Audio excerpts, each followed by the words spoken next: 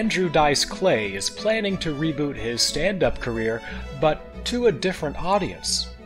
Ditching the blue humor that made him famous in the 80s, the new Andrew Dice Clay will instead entertain audiences with his opinions and riffs on classical literature.